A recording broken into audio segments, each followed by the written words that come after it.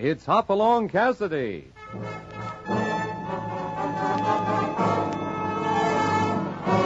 With action and suspense, out of the Old West comes the most famous hero of them all, Hopalong Cassidy, starring William Boyd.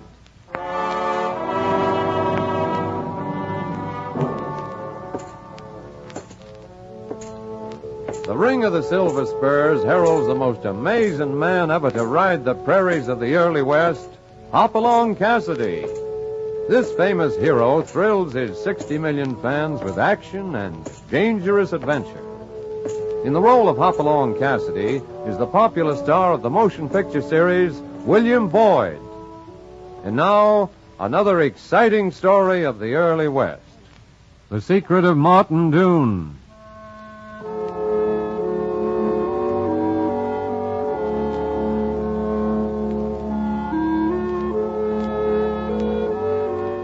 It was 9 o'clock. The block-long collection of frame buildings called Tamarack was dark now, except for its 2 saloons, the sheriff's office, and the Regal Hotel.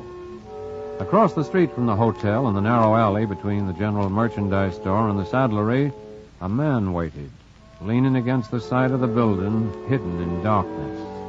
A 2-gun man, the tips of his holsters tied to his thighs with leather thongs. A killer.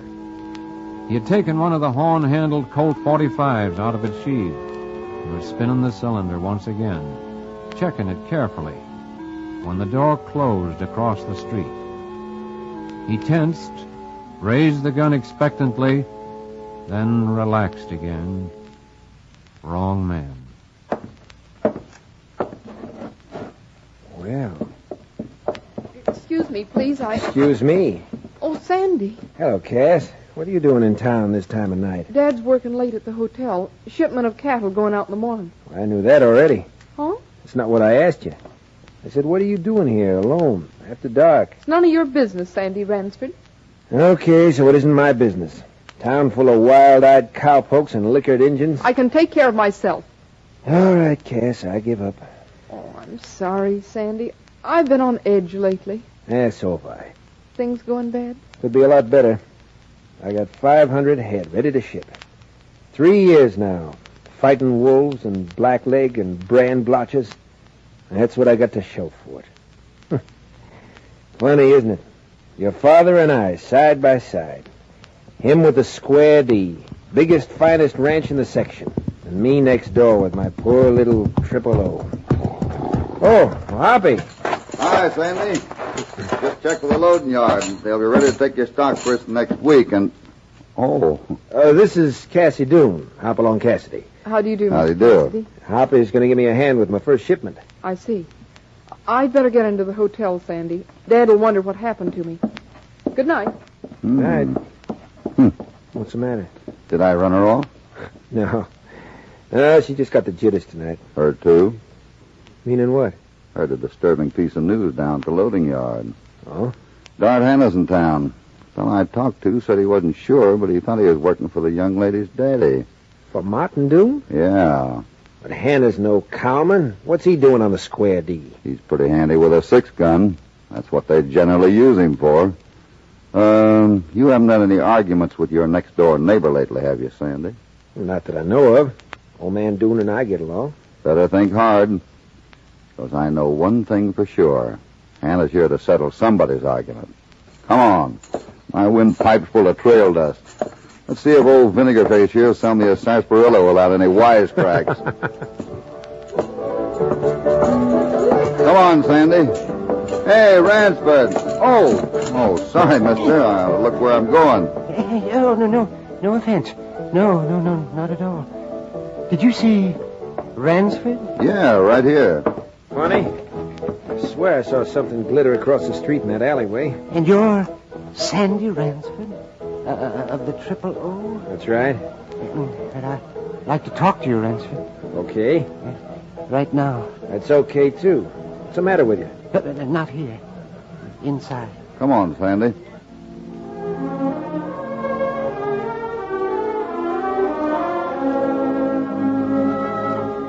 Across the street in the alleyway, the killer cursed softly, posted his guns as the door of the saloon swung to behind the three men. The two punchers standing in the line of fire had saved the life of the jittery little man in the tweed suit. But not for long. The killer's jaw set, he glanced up and down the vacant street. Then, a gun in each hand, moved softly toward the entrance of the saloon.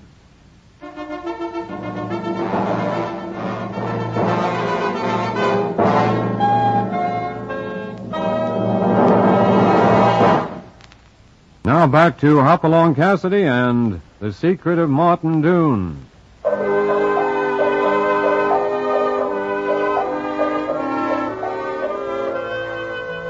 Inside the saloon, Hoppy and Sandy Ransford maneuver the frightened little man in the tweed suit toward the bar.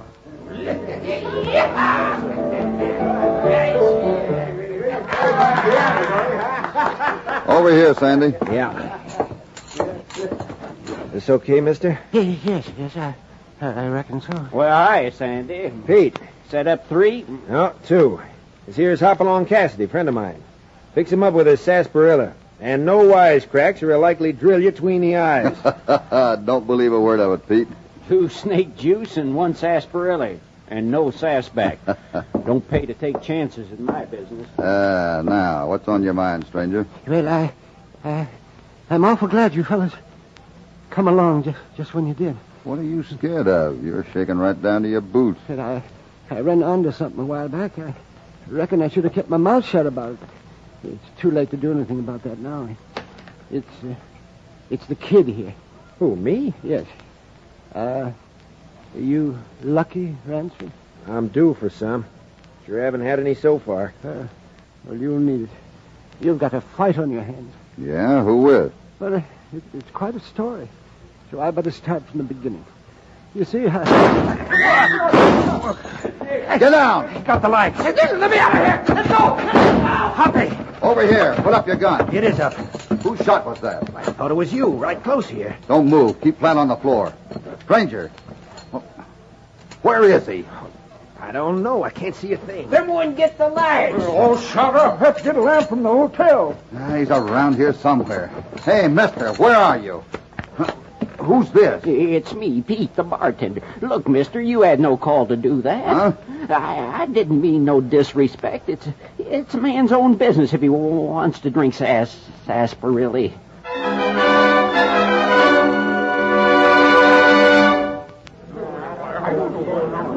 Hold it, everybody! Stay right where you are.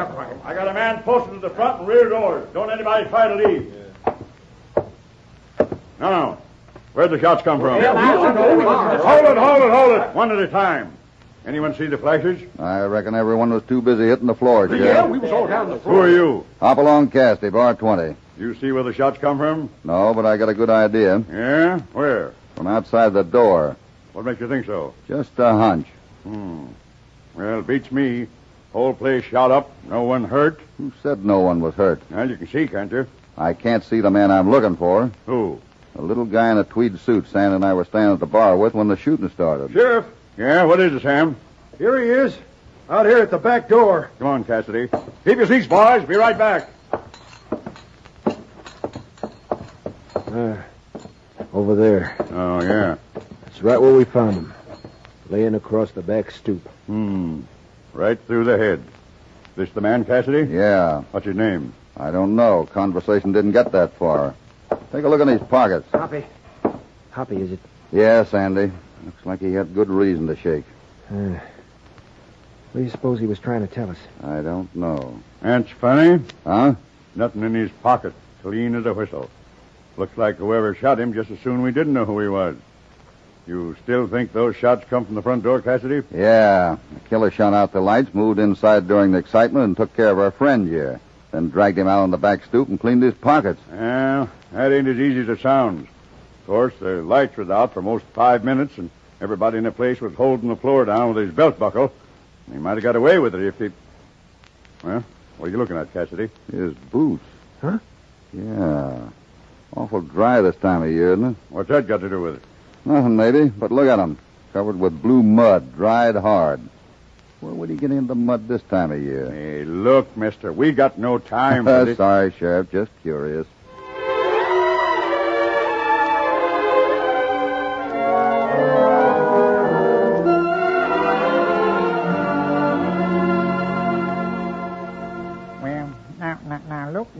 Cassidy. I went through all that with the sheriff just last night. And Yeah. That make it easier? It helps. Like I said, I don't know what his name was. We don't keep a register here in the hotel. Figuring there's a lot of customers who'd just as soon not sign one. Okay. So this little fella in the tweed suit checks in. About a week ago. Had a couple of bags. One of them typing machines and some funny-looking junk. What kind of junk? Oh, big thing that unfolded. Had 3 wooden legs on it. Never saw one before. And a telescope. A telescope? Yeah. He rented a horse and took off the day after he got here. Didn't show up again till yesterday. Seemed nervous, kind of. Always talking and muttering to himself.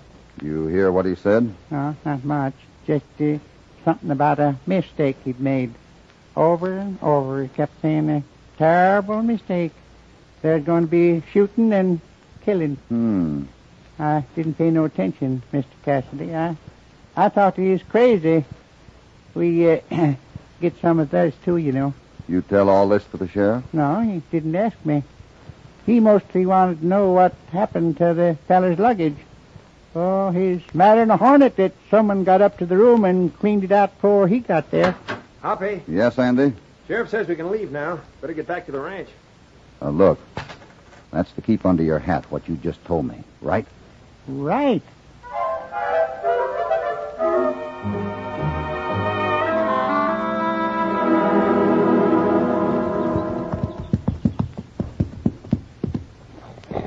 Here's a turnoff to the Square D, Hoppy. My spread's about 4 miles farther, over the ridge there. The ridge separates you from the Doon outfit, huh? Yeah.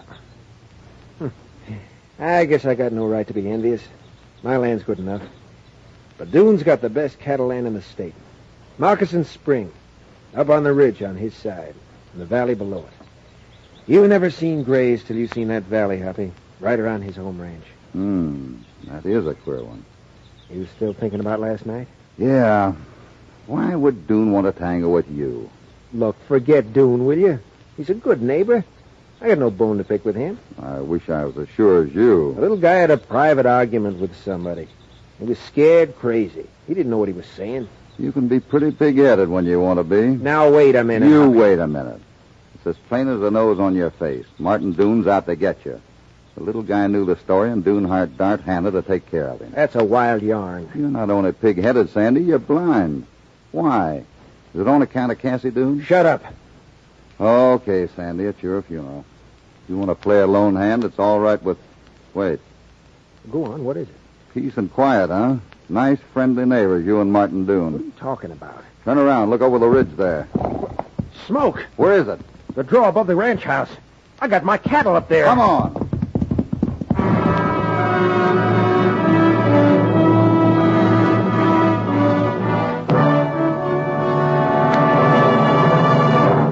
Now back to Hopalong Cassidy and The Secret of Martin Doon.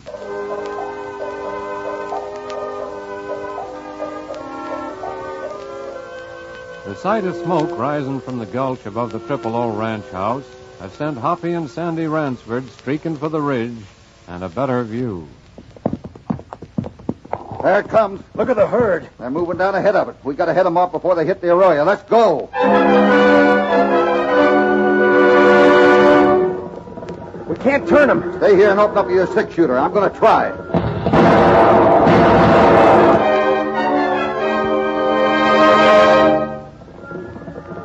Yeah, over there. They're turning. Open up.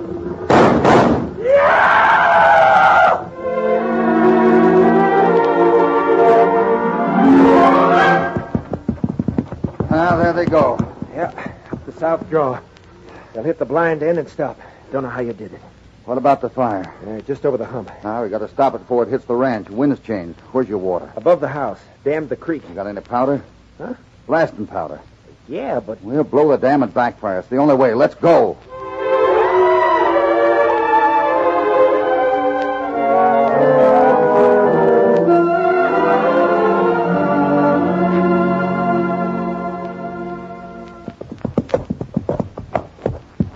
Well, it didn't get the ranch house, if that's any consolation. Where are the men? Up the Box Canyon.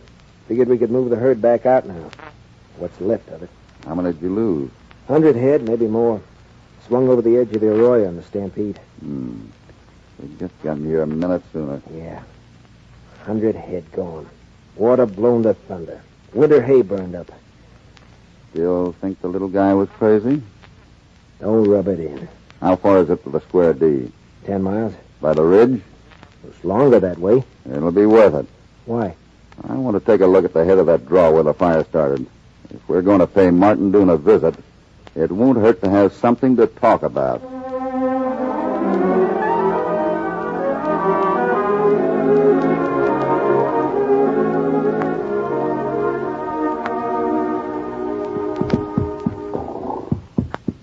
What about it, Hoppy? What's it smell like to you?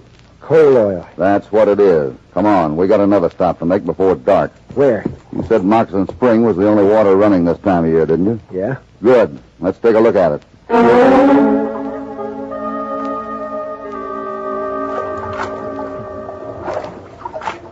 Yeah, this is Doon's water supply. It runs down toward his ranch house over there. Here's another one right here. What are you looking at?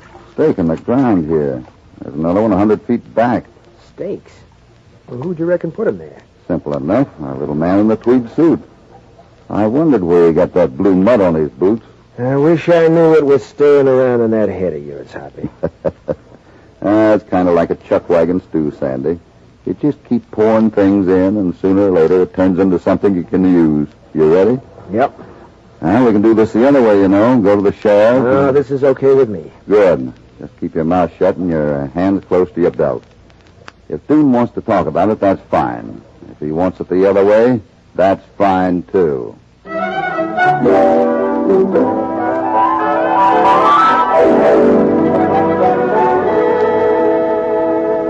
Sit down, gentlemen. Have a chair. Thanks. Okay. Well, I guess I'd better explain why we're here, Mr. Doon. Oh, no need to do that, Cassidy. I know why you're here. About the fire this afternoon, isn't it? That's right. You think I'm responsible for it? I didn't say that. Now, Sandy, you and I have been neighbors. Good neighbors. For 3 years now. Let's not go into that. No. It's important. You've had a struggle with the Triple O. Made yourself a small beef herd this year. Smaller since the fire. By about 100 head. Oh, that's pretty hard to take. That's right. You think I'd have any reason to try to ruin you, Sandy? Me with the Square D, shipping 6,000 head a year? I told you once we weren't accusing you. Yet. No, wait a minute, Cassidy. Let's get something straight first. There's no use beating around the bush any longer, Doon. The fire ran down the coulee from the top of the ridge. It didn't just happen. It was started. We found traces of coal oil up there an hour ago. Well, of course you did. Now, we're here to find out... What did you say? I said, of course you found coal oil on the ridge. Because one of my men started the fire. You mean you... Wait a minute. You know what you're letting yourself in for, admitting that? I started out trying to explain that, Cassidy. Maybe you'd better finish. Well, with your permission, I will. I said one of my men started the fire. That doesn't mean I had anything to do with it. But he was my man. I'm going to take the responsibility. Dart Hannah. Right. He called himself Ben Larimore when he came to me a week ago. I put him on as a cowhand. I didn't know until yesterday that he's done other things in his time. And that's why I fired him. And that's why he tried to burn my ranch. Your ranch? Yes. If the wind hadn't changed, he would have pulled it off. My hands were all in town with the shipment. There was no one here except the cook. What do you mean you're going to take full responsibility, Mr. Doon? Make it right with you, of course. Now, it seems to me you were going to sell out last year, weren't you, Sandy? That's right. What were you asking? 12,000. Included 200 head and a few horses. I changed my mind, though. Well, how would 15 sound to you? To sell out? Yes. It's worth less than half that to me, but I put you in this spot, and it's only fair that I get you out of it. You're mighty generous, Mr. Doon. Well, I try to be a good neighbor. Yeah, I hadn't thought of selling. This year, anyway, with my first herd and all. Yeah, the fire might have changed your mind. There's a lot of work to be done around there now. Hold it. Hmm? Nobody move. The window? Behind you. got a gun. Just duck back. I thought I heard it open. Give me the nod, Sandy, and both of you hit the floor. It's Hannah. He's going to kill me. Take it easy. Go on. Talk so he can hear you about the deal. Anyway, Sandy, I figure you'd want a fresh start. A lot of range upstate a ways. Ready, Hoppy? Yeah. And a young fellow could build himself quite You got him. Hannah? Yeah. Well, I guess that sort of puts an end to the discussion. Yes, but what am I going to do? We'd better let the law take over, Doon. See you at the sheriff's office first thing in the morning.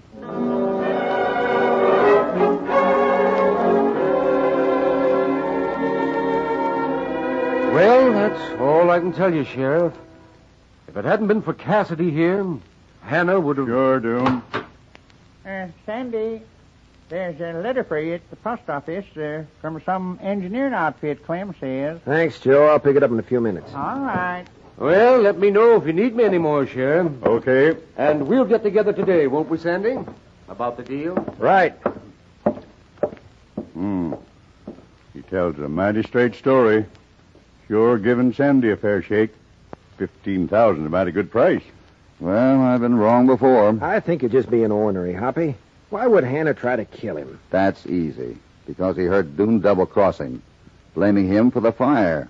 Probably figured Doon would spill on the murder, too. But great Godfrey Cassidy, why?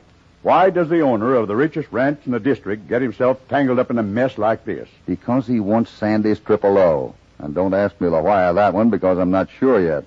I'm only making a long guess. Go on. If I'm wrong, I'll apologize to Martin Doon until I'm blue in the face. And if I'm right, I'll smile real pretty while you apologize to me. Fair enough? Mm-hmm. And when do you plan to figure it out, Mr. Pinkerton? Right now. Doon's had a good start. I got a hunch we'll... Hoppy. Huh? Oh, Hello, Mr. Cassidy. I'm sorry, Miss Doon. What's the matter, Cass? I couldn't help hearing what you said about my father, Mr. Cassidy. I've thought the same thing for a few days now, well, Go on, Cass. he's right, Sandy. Father's after your ranch. That's why you saw me on the street the other night. I heard him tell Dart Hannah Mr. Coyle would be coming out of the Golden Spike Saloon, and... Coyle? Was that the little guy who... Yes. I got Father to take me into town with him. I tried to find Mr. Coyle to warn him, but... But why, Cass? Why does your father want to... I don't know. I don't know. Stay here with her, Sandy. In a minute or two, I think we'll find out why.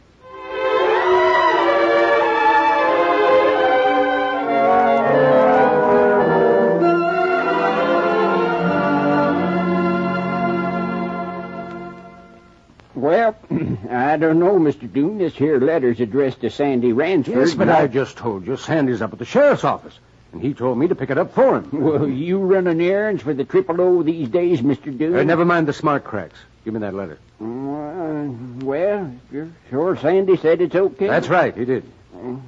Okay, here you are. Yes. Let me see. Mr. Doon. What? I'll take that letter if you don't mind. Going somewhere, Mr. Doon? Here, give me that. Sheriff, listen to me. Is this the letter you meant, Cassidy? I see. Yeah, some engineering outfit. Sandy said to look it over. Now, listen, both of you. I'll make it worth your while. You can't let them take it away from me. I'll pay you anything you ask. Tell me something, Doon. How long did you expect to keep this a secret? Until I could buy his ranch. I'd be safe then. It wasn't my fault, I tell you. It was my father. When he homesteaded the Square D, he bribed the government surveyor. Had him swing the line over to the ridge. He had to have the spring end and the valley. That's what built the Square D. The spring and that stretch of winter graze. And it really belongs to Sandy. The home ranch, everything.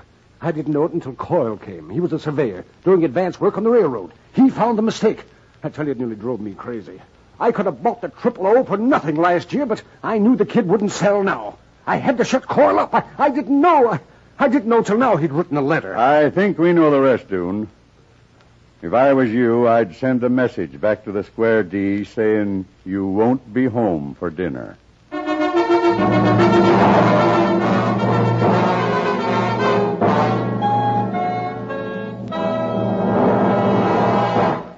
Now back to Hopalong Cassidy. Where's Cassie? Going home. Alone. She's pretty busted up. I don't blame her. Nice kid. Yeah. And you know something, Hoppy? Huh? Old Doon isn't bad either. It wasn't his fault he got into that jam. Reckon he just went out of his head when he thought of losing the heart of his ranch. Yeah, that's the way it is with a lot of people, Sandy. If he'd come to you and laid it on the line, told you the range he'd worked over and built up for 25 years was really yours, you'd have worked out something with him. Yeah. Well, how does it feel to be the boss of the biggest spread in the section? Wish I'd got it some other way. Say, what'd you do with the letter? Letter? Yeah, with all that stuff in it about the surveys, the property line and all, from the engineering company. Oh, yeah. Might frame it and put it on the wall in your ranch house as a souvenir. Written on one of those new typing machines. Coyle left it over at the hotel, you know. What are you talking about? The clerk and I worked it out this morning. Huh? That don't make sense. Says the same thing over and over. Now is the time for all good men to come to the aid of the party.